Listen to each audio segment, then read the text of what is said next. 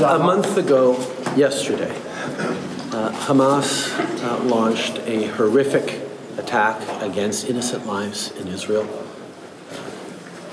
And every day since then, we've seen violence and horrific images of families, elderly, mothers, children killed.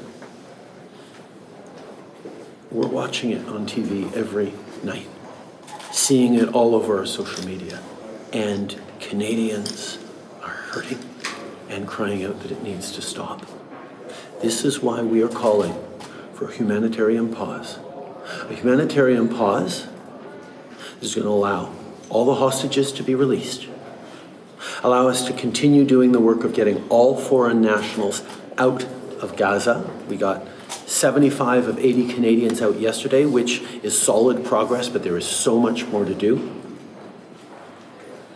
And a pause long enough to start not just getting aid in, but getting resources and medication and supports while we begin doing the work of de-escalating the situation, and not just in Gaza, but in the West Bank, where there's increasing violence, danger of it spreading into Lebanon, and where we actually start doing the work of the real heavy lifting that's going to be required to get back on track to a two-state solution, to start imagining what the long-term future of a viable Palestinian state looks like, safe, secure, beside a safe, secure, viable, and successful Israeli state.